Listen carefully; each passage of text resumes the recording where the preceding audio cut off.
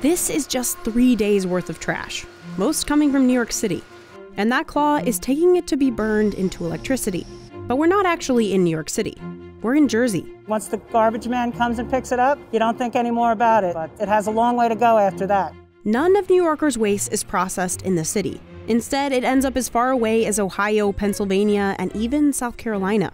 So getting trash from here to here takes thousands of workers, trucks, trains, cranes, and even barges, operating nonstop to ship waste across the East Coast. Rain, snow, hail, storm, there's no stopping us. And it all costs the city hundreds of millions.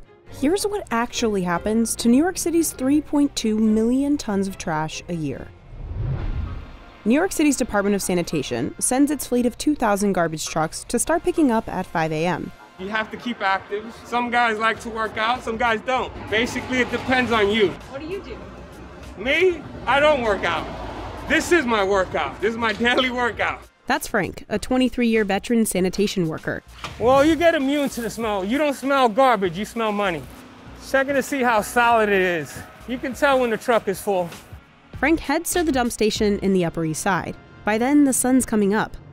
We are currently at 91st Street MTS.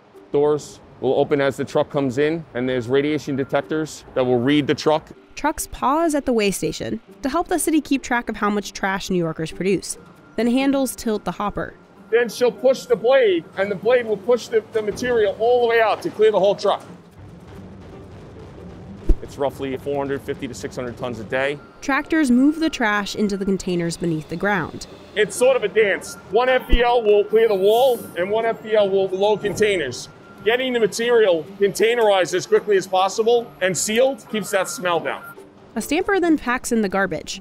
Mattresses are used like a sponge to sop up anything left over. When we have garbage on the floor, it'll take anywhere from 10 to 15 minutes to load a container.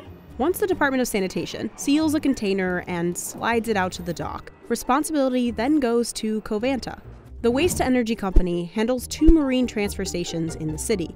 Containers are picked up by the crane and put on the barge. 48 containers go on the barge. Every one of these containers represents a truckload that we have taken off of the city streets and out of the tunnels, reducing carbon emissions and reducing congestion and wear and tear on the city's infrastructure. A tug attaches to the loaded trash barge. Tug Captain Jason Harris is now in charge. He gets the go-ahead for a 9:30 a.m. departure.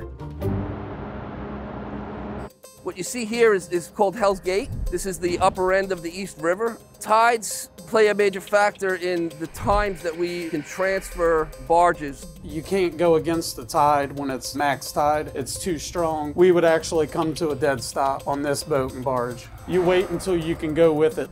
Quite often a barge gets filled up and we will have to wait 2, 3, maybe 4 hours before the tide is in the favor.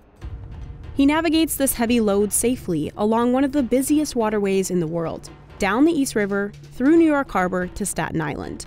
3 hours later, the tug and barge back up into the global transfer station. It is an inherently dangerous operation to move heavy equipment overhead. Then a train takes it to one of Covanta's waste-to-energy facilities. It can also get there via truck. All of Manhattan's residential trash goes to waste-energy facilities like this one, to be burned and turned into electricity. This facility processes up to 1 million tons of waste annually. Once the trucks scale in and come up to the tipping floor, they dump in front of one of these bays. Tractors push the trash into a massive storage pit, 93 feet deep and 270 feet long. Between 8,000 and 9,000 tons are in the refuse pit. It's about 3 to 4 days worth of trash. A giant grapple claw descends over the trash. In one swoop, it can pick up as much as 1 trash truck carries. The claw builds a wall of trash to prevent it from avalanching onto the tipping floor. It also helps to make more space for incoming refuse.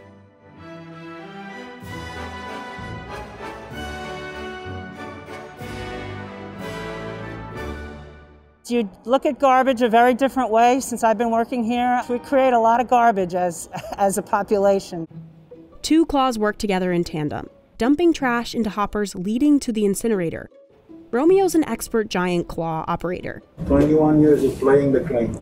There is no shortage of fuel for our boilers. Toy Story is the first thing everyone thinks of.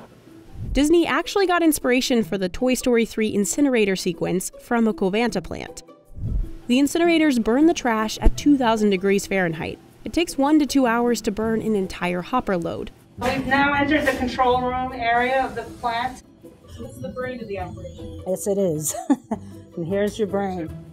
He's got camera views of the combustion zone. How important are you for this place running correctly? How important am I?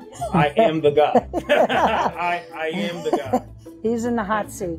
Russell monitors as the furnace heats up steam, turning this turbine and generating enough energy to power this plant and 46,000 homes in the region. After everything's burned, all that's left over is ash and metal. This magnet pulls off enough metal to make 21,000 cars. The leftover ash goes to cover landfills. Next, the plant tackles those nasty fumes that burning trash causes. First, leftover gases go through a scrubber reactor. A lime slurry cleans any acid gases, and activated carbon absorbs pollutants.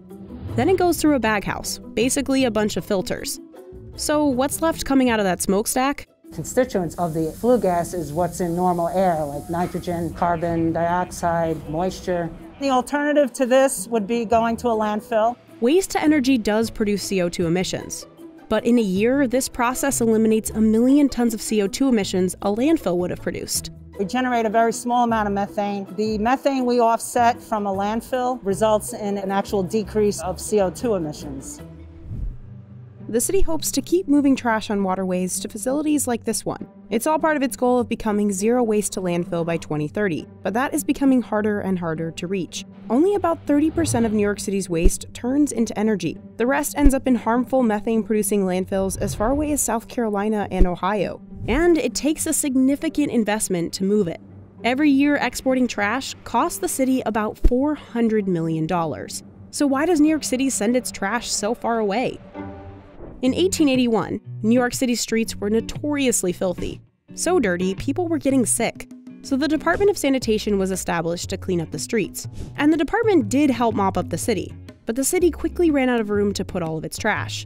In the early 1900s, the city turned to dumping trash into the ocean. Even though it was illegal, as much as 80% of the city's trash ended up in the sea. This continued until 1934, when a Supreme Court case forced the city to stop ocean dumping. In the 70s, incinerators used for much of the 1900s were closed down because they didn't meet the EPA's clean air standards.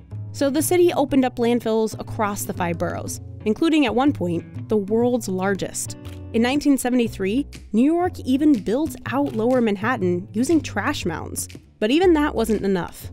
With nowhere else to put it, the city began sending its waste to other states. Most of the landfills in this area have been closed down, so the available landfills are getting further and further away. Exporting trash is a costly practice with a big environmental footprint, and it puts the burden on communities far from these shiny skyscrapers. For now, New York City's only choice is to keep exporting the trash.